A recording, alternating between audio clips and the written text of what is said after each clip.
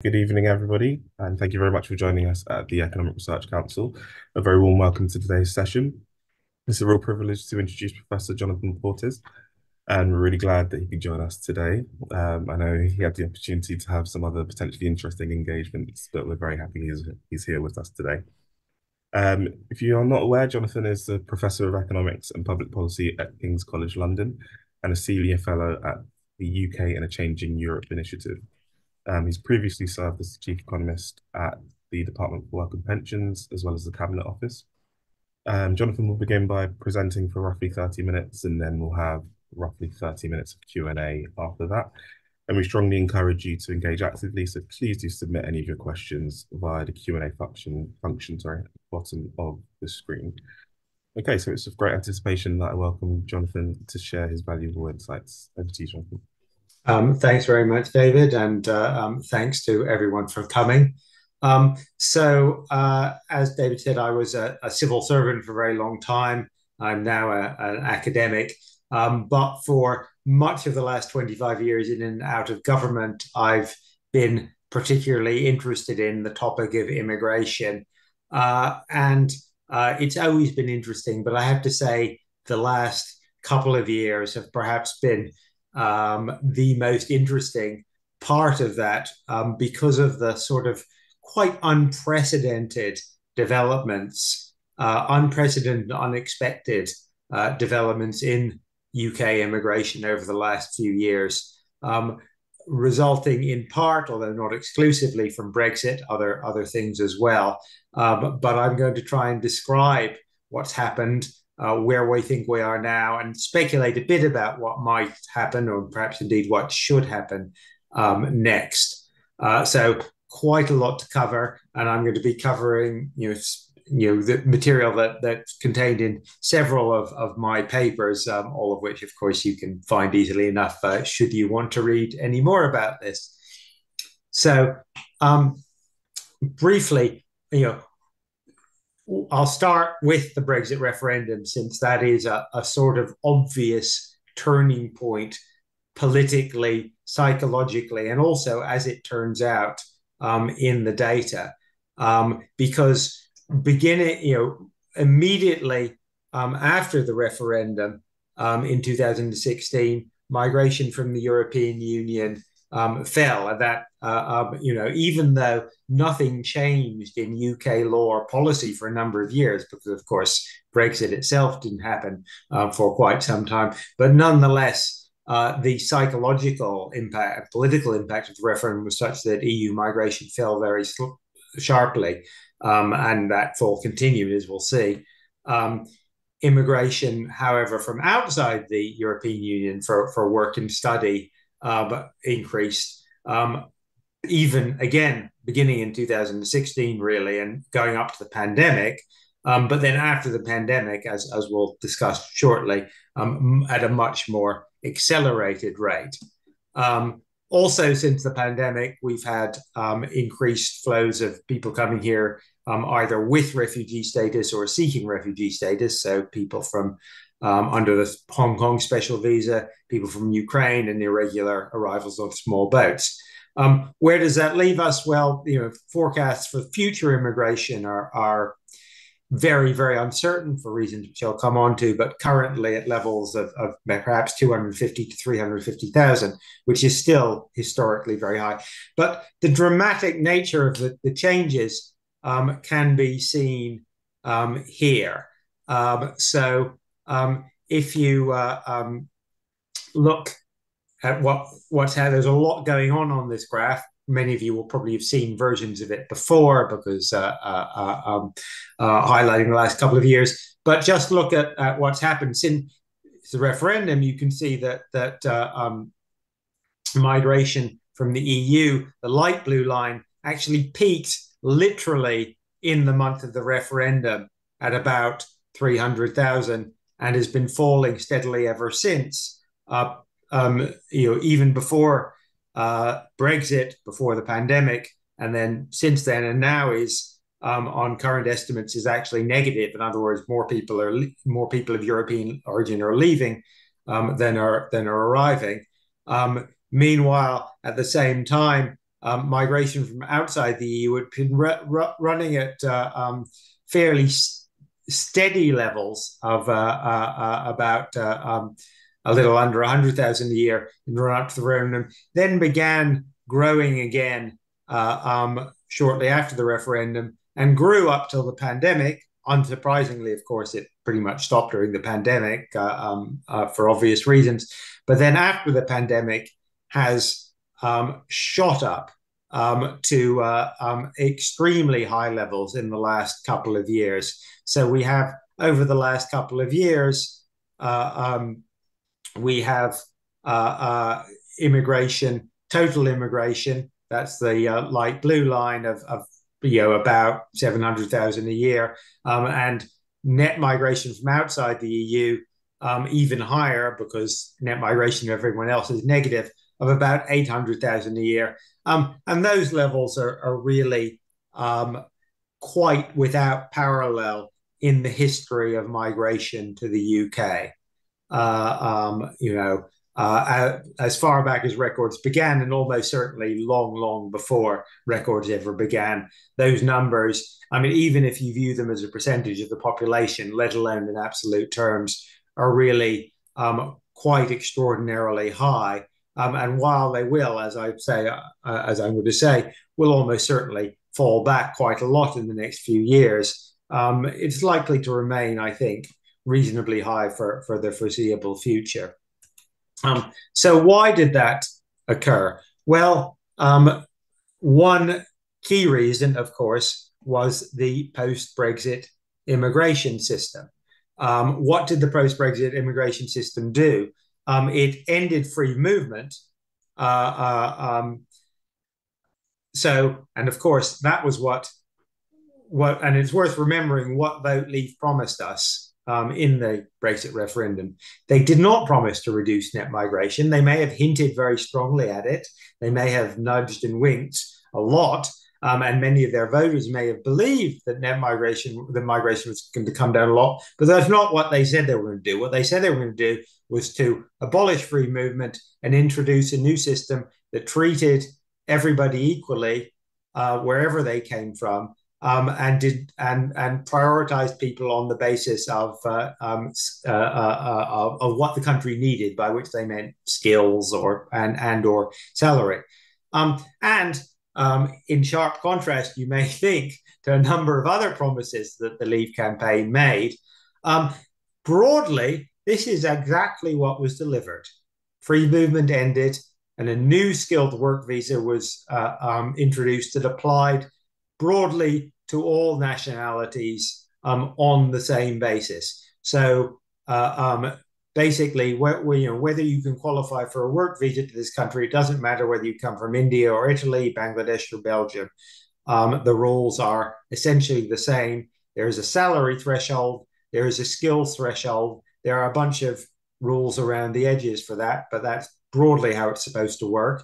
There's no cap, no quota, and the skill and salary threshold are set considerably below the level at which they applied before the new system was brought in. In other words, before to the way that people coming from outside Europe had to qualify before 2021. In addition to other big changes, there was a new graduate visa, essentially a reinvention of a visa we had for a brief period in the late 2000s, which allowed people coming here to study to stay on for 2 years and work in any job they wanted. So if you graduate from a UK university, or if you get a visa here to come as an international student, you graduate from a UK university, you can then apply to stay on for 2 more years and work in any job. The second addition they made, which actually came in somewhat later than the new system, was to waive essentially the skill and salary thresholds for people working in the social care sector. So you don't need to have any particular skill level or to earn any particular salary. If you get a job in social care, you can anybody can come pretty much, subject to language requirements and paying the fees and all the rest of it. But there is no other bar. And the impact is that at least until the most recent changes, that meant that about half the jobs in the whole economy, perhaps more, were open in principle to people coming from anywhere in the world. That is to say, you, an employer, could for those jobs, hire anybody. And if you and or the employee were willing to pay the various fees and fill in the various forms, that person could come. And that gave us one of the most liberal systems for any advanced economy, as I can tell.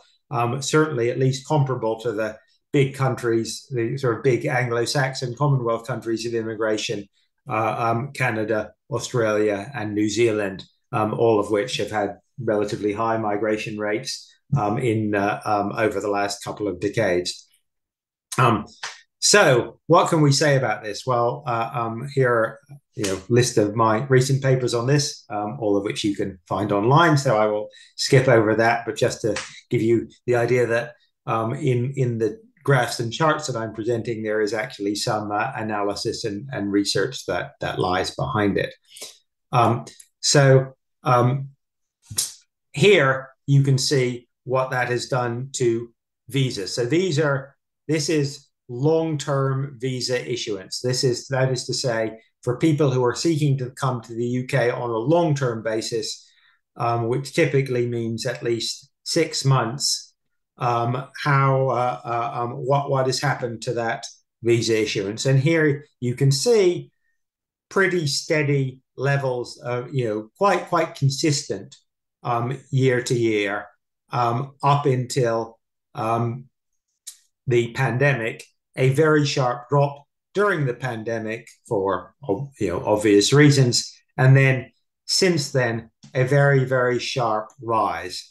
And the two biggest categories by far are study, that's the green line, where you can see there was a sort of gradual rise between 2012, 2013, and the pandemic, but then a considerably sharper one, not just a recovery to pre-pandemic levels, but a rise above the previous trend after the pandemic. And that is largely driven by the attractiveness, a combination of factors, I guess, the attractiveness of the graduate visa to people from some countries, combined with the intensifying financial squeeze on universities, which, given that universities now make a loss on British students, that is to say, tuition fees have been eroded by inflation to the point where we have to subsidize, we can't finance the provision out of the fees themselves. They have to be cross-subsidized. Where does that cross-subsidy come from? In significant part, it comes from international students. So in order to maintain the financial model of the universities, the government and the universities have been trying to increase the number of international students, and that is indeed precisely what happened. But an even sharper rise in people coming to work, and that is driven both by the relatively liberal nature of the new visa system, but also, and even more so, by the combination of very large labor shortages in the health and social care sector with the government's decision to make the visa requirements for people coming in those sectors, as I said before, considerably more liberal than even the system on paper would have given without those special visas for people coming in health and care. What happened in health and care, of course, was a sort of combination of the after impact of the pandemic and the squeeze, the sort of what many people in the existing workforce perceive as an intensifying squeeze on pay and conditions, and in some cases burnout resulting from those pressures and from the aftermath of the pandemic, meaning that people are leaving health and social care at a greater rate, in turn intensified right after the pandemic by quite rapid growth in nominal wages in other sectors. So you did see a lot of people, I think, particularly in social care, saying, well, why would I do a difficult quite demanding and stressful job for 10 or 11 pounds an hour when I could do a perhaps boring but somewhat less stressful and somewhat better paid job in a supermarket or an Amazon center or whatever for 12 or 13 or 14 pounds an hour. And so you've seen people in those sectors leaving and hence generating the demand for this new visa that I described, the care visa. And similarly in the National Health Service as well, where the pay is not quite so low, but again, the pressures of burnout and pressure on pay on conditions has been quite intense. But and this is the really important point, which I think people often fail to recognize, is that the work visa story is not the whole story by a long way. Because so look at that figure, those figures, you can see from that graph that there were maybe the work visas in the last couple of years amounted to perhaps, and this includes actually people, the spouses and dependents of people who come on work visas. That's the way the Home Office produced the figures. So if you look at actually the number of work visas issued, it only comes to maybe 400 over the last couple of years. It only comes to 400,000 to 500,000 actual work visas issued to people coming to a particular job. But what's happened to the number of recent migrants working in the UK? Well, this graph is a really, really dramatic one. This shows payrolled employments, which is a concept I don't have time to explain, but it's basically, your employer, if you are employed as opposed to being self-employed, your employer has to submit a form, obviously, to HMRC with your national insurance number on it. So the HMRC knows every month how many people are employed, how many employments there are, to be precise, rather than employees. And they also know, because of the national insurance number, whether or not you got your national insurance number because you were born here or because you acquired it later, moving here as an adult. And so we can see this green line, which is a number of people who registered for their national insurance number when they arrived here, as opposed to by virtue of being here as a kid, which again grew slowly but steadily in the run up to the pandemic, has really taken off since then. And that number has risen by 1.3 million since really over the last 3 years. So 1.3 million extra payroll employments for people from outside Europe, from whose origin was originally from outside Europe. Far more than can be simply explained by the number of work visas issued. And as I say, this is something that people often miss. It's not just about work visas. And we can also see that if we look at the sectoral split. I won't try and explain this chart. It's explained in my paper, but it's sort of an illustration of the extra numbers who are working in various sectors by origin, and how they are, in some sense, replacing the shortfall in EU workers that's resulted from that fall. And you can see, yes, there are loads more people working in health and social care from outside the EU, the biggest single sector, and that is work visas. But we can also see that there are big numbers working in administrative and support service activities and in accommodation and food service. And those are not sectors in which typically you can apply for a visa.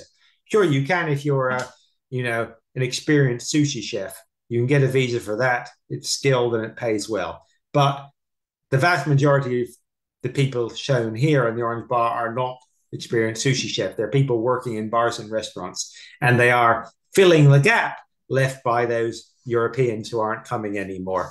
And those people are not getting visas to do those jobs. What they are doing is coming here as students or as dependents of people coming on work visas, or people who are dependents of people coming on student visas, or they're people on graduate visas who are staying on. In other words, they're coming through other bits of the visa system, and they're filling the gaps in the labor market left by the Europeans who are not there. And they are, and this is really quite significant in the picture of the overall labor market.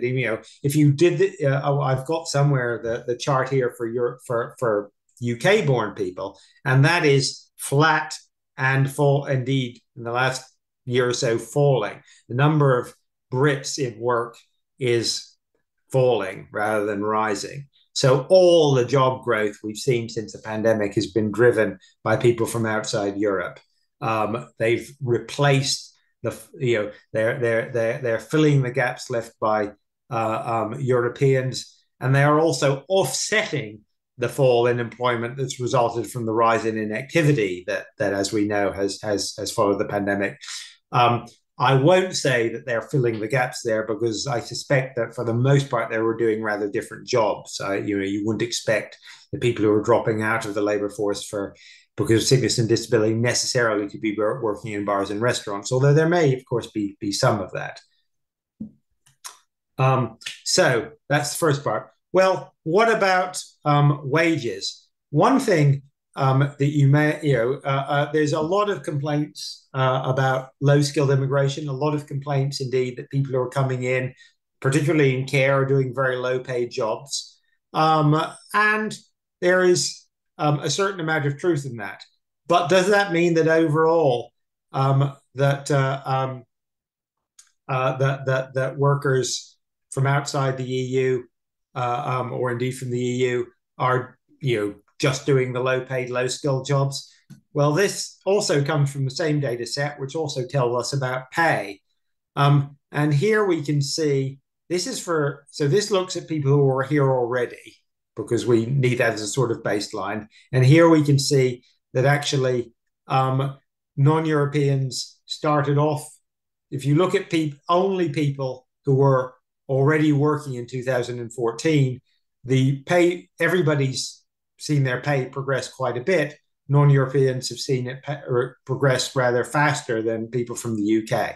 So that's the sort of basic data point that actually migrants in the UK labour market on average do quite well.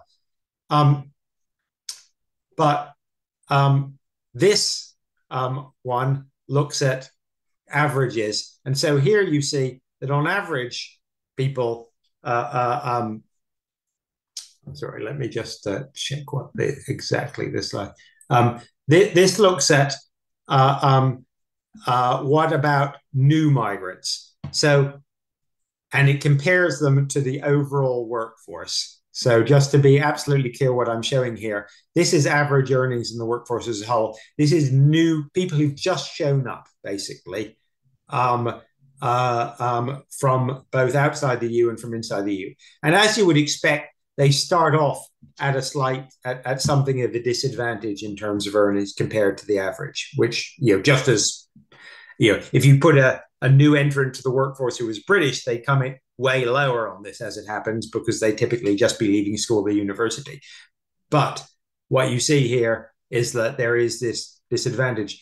But interestingly, that gap erodes over time quite a bit. So new entrants to the workforce in 2022 from outside the EU were doing almost as well as the average. They had relatively little earnings disadvantage at all. So you see, actually, rather than the sort of earnings disadvantage of new migrants growing, it's actually shrinking quite rapidly for people from outside the EU. And the following slide shows that even more strongly. So this shows this by year of entry. So you see somebody who entered it, got here in 2015, would have caught up with the average by about 6 to 7 years in, by 2021. Somebody who got here in 2020 caught up within a year. So we might have thought that there would be this sort of deterioration in the relative earnings of new migrants, because there were just more of them, and many more of them, a lot of them seem to be doing relatively low-skilled or low-paid jobs. That doesn't seem to be the case in the data. It's early days yet, but some of the stories that you see about how there's all these people coming and to do very low-paid jobs, well, some of that is clearly true, but in aggregate, it doesn't really seem to be the case. at least in the data that we've seen so far. And finally, an even more interesting question is, well, what does all this do to productivity? The productivity in the economy as a whole. Here, the evidence is much, much more tentative because the data is very ropey, and it's much more harder to establish causality. But what the sort of preliminary look at it says shows that there is perhaps a slight correlation, negative correlation between EU migration and productivity. That is to say, sectors and regions that show higher levels of migration within the EU show slightly lower levels of productivity growth. But for non-EU migrants, it's the opposite. There seems to be some slight positive correlation between sectors and productivity growth. Driven, it has to be said, mostly by ICT, where we know there's a high presence of migrants from outside the EU, especially India, and productivity growth tends to be fast. So you will have to be very careful of drawing any inference of this. But again, the idea that migration is somehow dragging down productivity overall, and this new migration will decrease productivity, seems to have very little or no support in the data so far as we know. So what can we conclude? Well, first and most obviously, that there has been this very sharp shift in size and competition of immigration flows to the UK. That's just a fact. And it's clear also from that a large proportion of people who have not come here notionally on work visas are nonetheless working. We have some evidence actually of improved earnings and certainly not deteriorating earnings among non-European migrants, and some perhaps suggestive evidence of a positive association between that and productivity. So all that is a pretty positive story.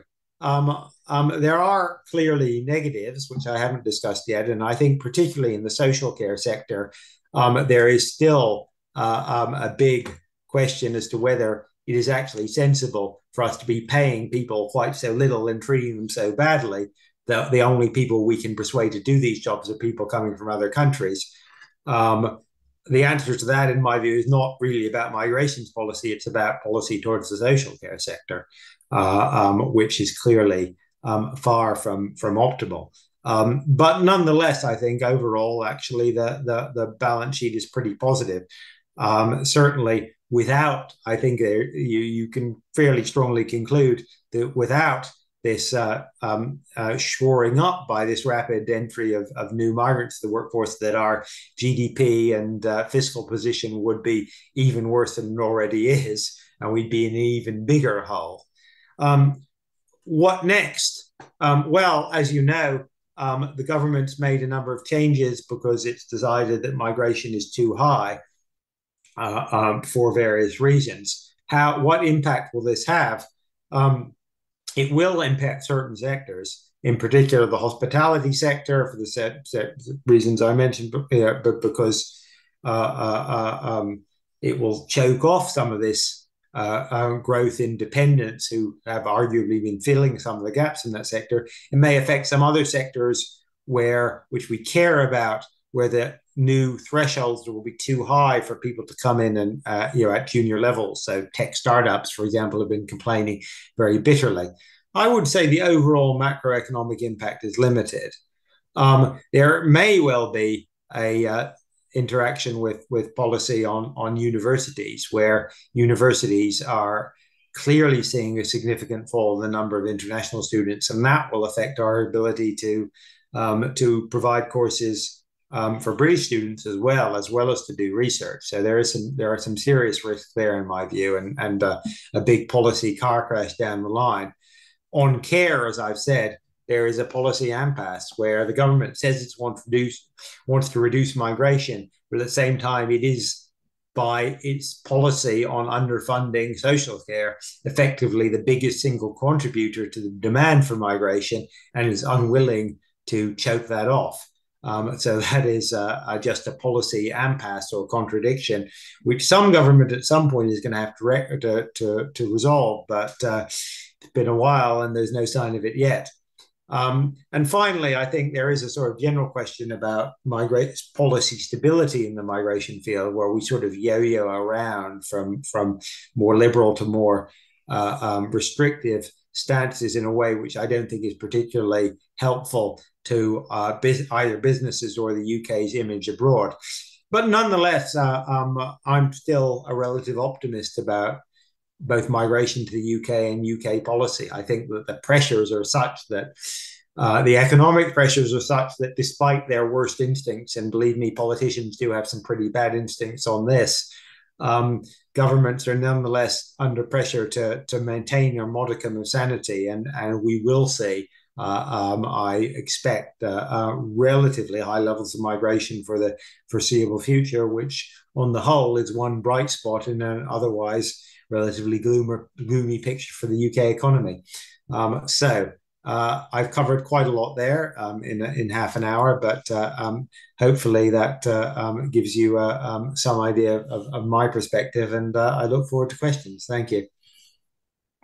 Excellent. Thank you very much, Jonathan, for that insightful analysis. It's really, really interesting to bore through that data and those charts and question some of the things we might have believed. And yeah, really insightful. Thank you very much. So if anybody does have any questions, please do start to type those into the chat section. I'll be able to deliver those to Jonathan. I'll get started with one of mine while we're waiting for some of those to come in. So I did have a read through some of the papers that you've written on this topic, and found that very interesting. And one thing that I wanted to pick up on was a point that you've made about the kind of the post-Brexit immigration system being somewhat at odds with the government's broader economic agenda. And I just wondered if you could, and what I mean by that, if the people that aren't aware of that, is specifically with regards to leveling up in technology and net zero, I believe it was. Would you mind elaborating a little bit on those points? Yes, although to be fair, I wrote that when leveling up was still a policy. And of course, it's not in any meaningful sense a policy at the moment. Maybe it will be, and in some sense, I think that that's actually a sort of that was an interesting question at the time. It's sort of not an interesting question for this government because they don't have a policy on leveling up, or indeed much of a broader industrial or net zero policy at all. But it is, I think, an interesting question for the next government, especially if it's a Labour government, right? Because if you have a Labour government which has missions, and the talk is of a mission-driven government. So there are missions like net zero and building lots more, right?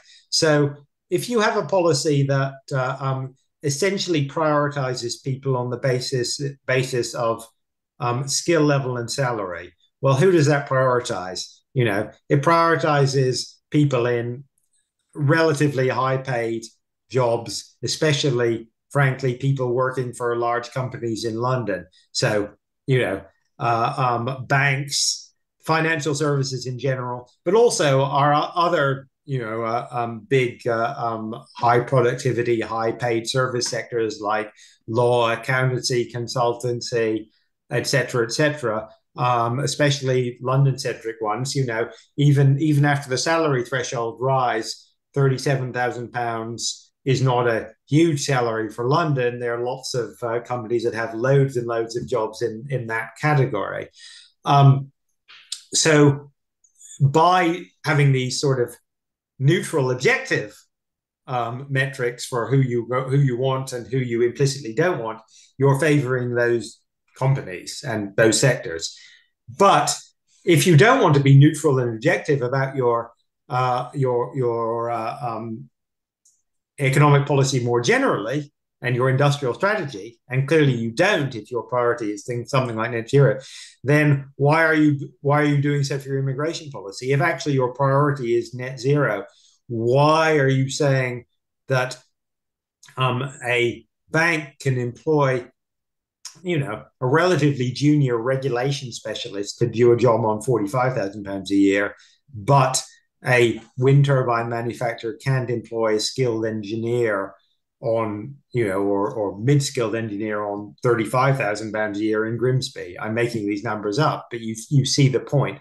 Why aren't you or if you're going to build lots more infrastructure in parts of the country that are currently underserved, again, you're going to need a lot of people. Not all of them will be paid over £38,000 a year. So, are you going to try and join up these two strategies? And if so, how? And I'm in two minds about this, because on the one hand, I think that there is something of a contradiction here. On the other hand, I also think that there's a limit to government. Government planning is, the government does have to plan. I'm not a pure libertarian by any means, or believe that the market will sort everything out. But I'm pretty skeptical of joining up labor market planning with industrial policy. It seems to be a recipe for, at best, slowing down both of those things rather than getting on with doing stuff we need to be done. But I think labor are somewhat torn on this, frankly, and it'll be very interesting to see what sort of their priorities are. Right, thank you. And on that point, do you have any suggestions or thoughts on the direction of immigration policy if a new Labour government did come in? Well, I mean, what Labour have said is that they want to link skills policy and immigration policy. That the way to get down immigration is to have better skills policy, so we train up our own people, and that's not completely crazy, but it's more of a soundbite than a policy, right? And in particular, it's not going to solve social care without at the same time quite a large injection of taxpayer cash, because you can improve training and conditions on social care a bit, but actually you need to pay people more than the minimum wage plus 50p, which is sort of what we do now, if you really want people to change bedpans and help people with Alzheimer's, which is what we're asking people in care homes to do. And there's no sign whatsoever at the moment that Labour is going to commit the sort of money that would be required to do that. Then in other sectors where there's high demand for immigration, I'm much less persuaded. Skills and training, it's not, again, obvious necessarily. In high demand sectors, we probably need both better training and skills and higher immigration as well and immigration as well at the same time. So it's not obvious to me that while more and better skills training is undoubtedly something the UK economy really, really needs, it's not obvious to me that joining it up with immigration policy is necessarily going to make either that much better. So what I have said to Labour is, and going in my last point about policy stability, I think there are gains to be made just by saying actually to employers and to the rest of the world, actually the system in many respects works reasonably well now. We're not going to make any sort of radical politically driven changes to it in the immediate future, as opposed to just trying to make it work better and more efficiently around the edges. Okay. I guess the question similarly related to that from the audience is: will Labour's employment rights from day one impact on immigration in your view? I'm not sure that it will. I mean, at the moment, migrants have broadly the same employment rights as the rest of us anyway, so they acquire them after the same period. I mean, there clearly are problems in some parts of the labour market, again, in the care sector, but that's not the only sector, with exploitation.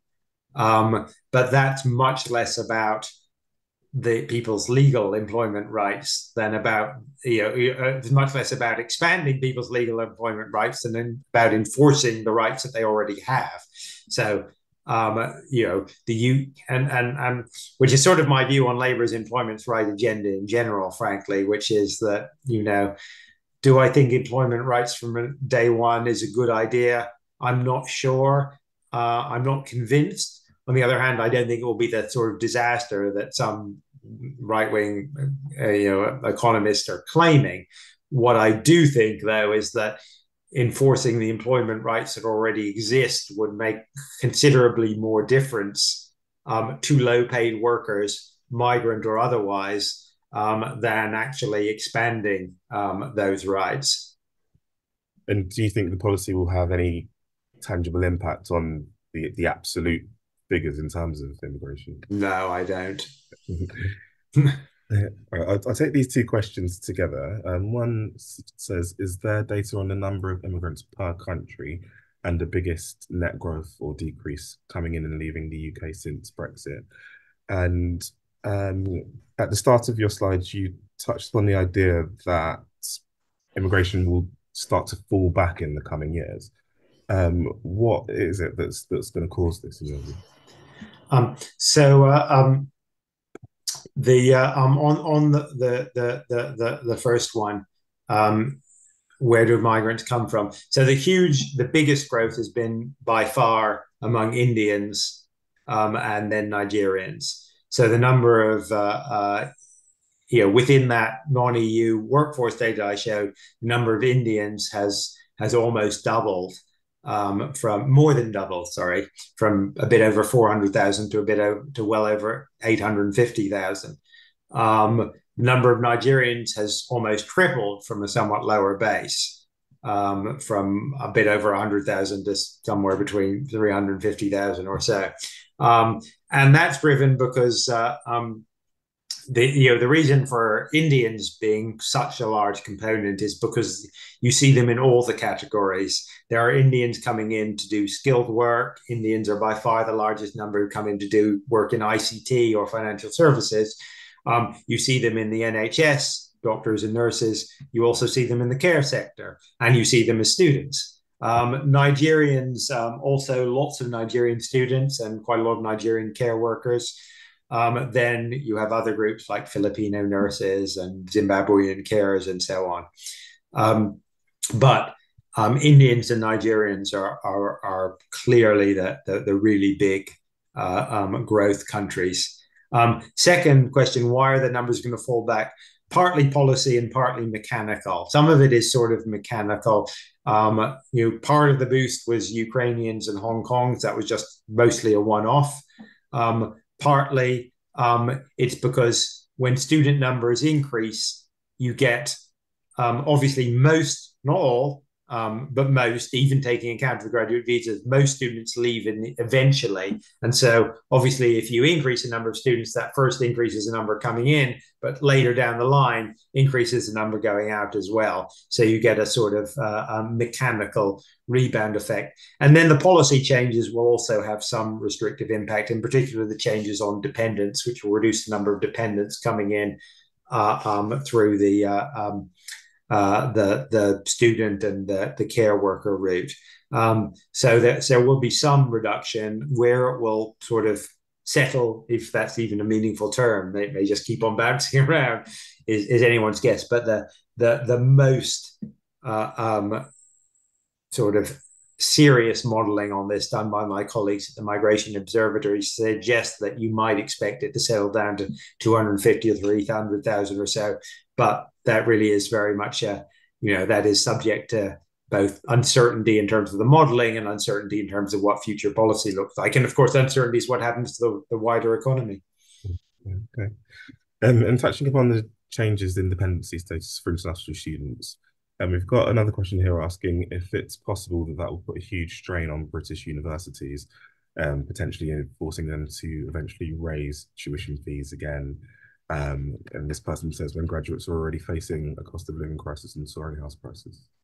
Well, I think the short answer is it possible it will put a huge strain? It's more than possible. It's probable, or indeed, or arguably happening now to some universities.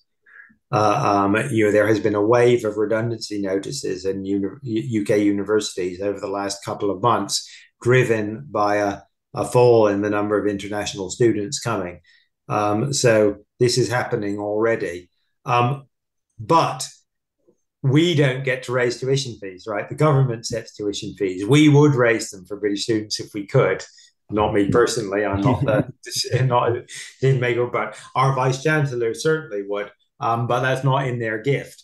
The government faces a choice, which is that it can either then and in the short term, I mean, ideally, of course, everybody would just be much more efficient and better, and everything would be okay. But in the short term, the sort of most three obvious choices are either the government raises tuition fees, the tuition fees we're allowed to charge Brits, which, as the questioner says, would hit graduates who are already facing significant financial strains, or the government encourages us to recruit more international students and liberalizes the rules again a bit, or at least makes some positive changes that allow us to recruit more. But that will put upward rather than downward pressure on migration numbers, which again has political implications. Or the government lets some universities go bust and others make big cutbacks, which will reduce opportunities for British students. The problem, of course, is that none of these is particularly attractive politically. So I don't know what will happen, but it's a pretty nasty sort of trilemma for any government to be in. And it's one this government seems to have every intention of leaving to its successor.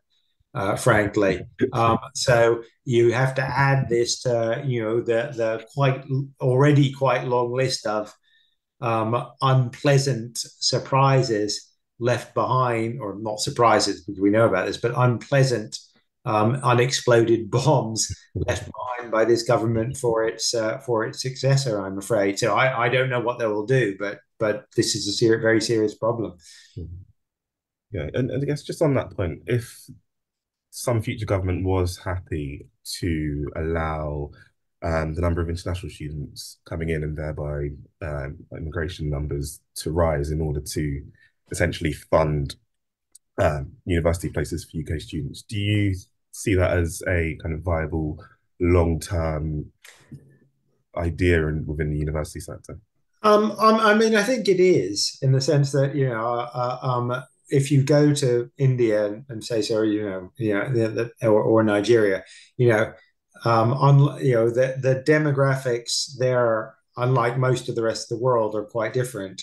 You've got economies that are expanding quite rapidly and hence educating lots more young people quite quickly, and still growing populations. So the Indian middle class, the number of qualified Indian high school graduates is not shrinking and will not shrink. So yes, we are competing with a bunch of other countries for those graduates, for those high school graduates. But if our offer is perceived to be good, then I think those numbers continue to increase.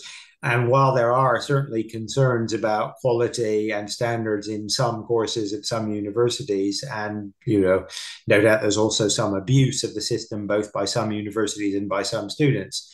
I don't think that changes the big picture that most people who come here are qualified and get a decent experience out of it. And as long as we can continue to deliver that, we obviously you don't want to continue expanding indefinitely. You don't want that cross subsidy to be too big. So my personal view is that we do need to put up tuition fees, albeit partly offset by considerably more generous support for lower income students and graduates. More in the way of bursaries in particular, and loan relief for new graduates. But I still think we should be trying to increase tuition fees somewhat, and or putting somewhat more government money into it. But I don't think. But I think international students should be part of the strategy very much so. Another question here from an audience member. Many people argue that Britain is full. What is Britain's population density in comparison to other countries? Well, I mean, it's clearly not full in the sense of, the proportion of the UK land that is occupied by houses or even land contiguous to houses is 3 to 5% or whatever. Huge areas of the country that are not built on at all. Lots of, population density. We're comparable to the Netherlands, for example. We're higher than most other countries in Europe. but actually, London isn't particularly dense, right? Lots of cities in Europe have substantial areas of which are much denser than anywhere in London, Barcelona, or whatever, because of the way we choose to build houses. So it's all much of this is about choices about how many houses we build and where we build them. So I've never really bought the Britain is full argument. There clearly are issues to do with both with housing and with the infrastructure that you need to support housing, water services, transport services, water and sewerage services, and so on. But I don't really go for the Britain is full or London is full line myself. Okay. And another one here. I think you briefly touched upon some of these ideas, but what sectors of the economy are the migrants mainly and significantly contributing to? Um, so, I mean, I think at the moment, the recent migration, the biggest by far is health and social care, where the NHS and care system, which are not doing well anyway, would have fallen over completely because they have just seen such a large outflow of staff from staff turnover in recent years because of burnout, pay and conditions, and so on. Beyond that, as I said, I mean, the tech sector is quite dependent on migrants. And then, as I said, the sort of in some areas of the country, accommodation, food, sort of tourism related sectors have relied on migrants to fill the gaps, as it were, that were left by departing or Europeans or Europeans who are not coming anywhere. So those are the big sectors, and there, of course, there are lots of I mean, my own sector, the university sector, of course, as well as having lots of international students. A huge proportion of our workforce is from abroad. The majority of my colleagues in my department are migrants. So we couldn't teach our students British or foreign without being able to recruit migrants as well. Okay. And I guess the kind of flip side, from another question here, there are a number of sectors that have a serious shortage of skilled workers. For example, construction workers, where the wages might not necessarily meet the thresholds. How does the current immigration policy meet those needs? Well, I mean, I think construction is a difficult one, and I think construction is one that's clearly suffered. And the reason there is because of my view, has a lot to do with the sort of the business model of the construction sector more generally. Was that when under free movement people could just come work, come and go and work as they please on the same basis as a British worker. Lots of construction workers could get visas in theory, but that's not really the way the sector works, the way it does, say, in universities or banks, because constructors, you have contractors, you have subcontractors, you have subcontractors, and subcontractors, you have a lot of self-employed people.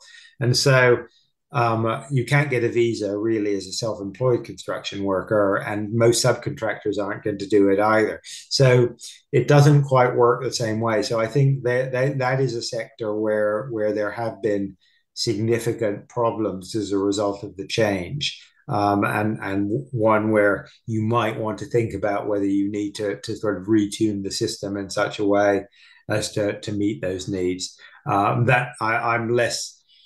That may also apply to things like low carbon heating systems and so on as well. Um, and I remember earlier in the discussion, you described our system here in the UK as liberal, essentially, compared to others. Would you mind just elaborating on some of the characteristics of some other systems and comparing them to ours? Well, I mean, if you look at the US, for example, it's very, very hard to get a visa as a skilled worker. It's a lottery, both literal lottery and to some extent, because there's a limited number of visas, and also a lottery in whether your application is accepted or denied in the first place. The US is particularly unfavorable.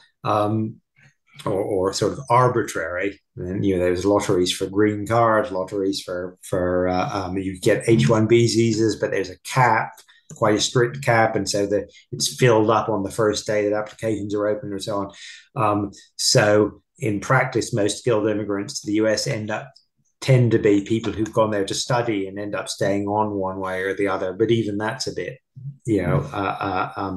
opaque at best. Um, in many, so European countries, all the systems differ. So Italy now has what looks on paper like a relatively liberal law, but being Italy, it's far from clear it's actually that liberal in practice because of the way that the bureaucracy works both in principle and in practice. Um, the Dutch have a somewhat more liberal law, have a more liberal system. The Germans have tried to liberalize their system in recent years. They had a number of false starts, but seem to be making somewhat more. So other countries in Europe face the same sort of issues and challenges we do, but I think we've probably done better than anyone else in Europe at coming up with a system which is reasonably clear, easy to understand. You can look at the job and the salary and know whether or not you're eligible. And if you're eligible, unless you do something really stupid or there's something really odd about you, you should be able to get the visa. And we compare well in that respect. So as I say, on the whole, I think we still measure up quite well. Okay. And I guess a final question, probably. You mentioned before as well that the non-EU workers have essentially been filling the gaps left by the EU workers, but probably not filling the gaps that are left through the high inactivity of UK workers. Um, how do you think this plays out then, I guess? What will we need to fill that gap in the activity of UK workers? Well, that's a very good question, there a whole area of policy. Unfortunately, um, I think a lot of what we do is to need in these is about improving the way the health system functions and the way the health system functions in conjunction with the employment system and Job Center Plus. And again, that needs both considerably better management and probably some new resources. And I mean, I do think it is something a government could do, but it requires a degree of patience and it will take time. And in particular, we need to get away from from the sort of knee-jerk punitive approach to people who go off work and claim benefit from sickness and disability, which we tried in the early 2010s and didn't work at all. And we seem to be planning to try again now, and I doubt will work any better than it did then. And more generally, of course, a lot of this is about mental health, and it's again an area of the health service which has been under resourced and not terribly well managed.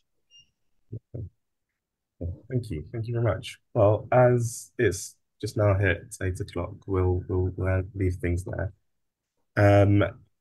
I want to say a big thank you, Jonathan, for taking the time this evening to deliver that talk. It's been incredibly insightful. I've certainly learned a lot, and I found it incredibly interesting as well. And to everybody that has joined as well, a big thank you for joining us this evening. And I'll leave things there. Have a lovely evening. Thank you. Thanks, Jonathan.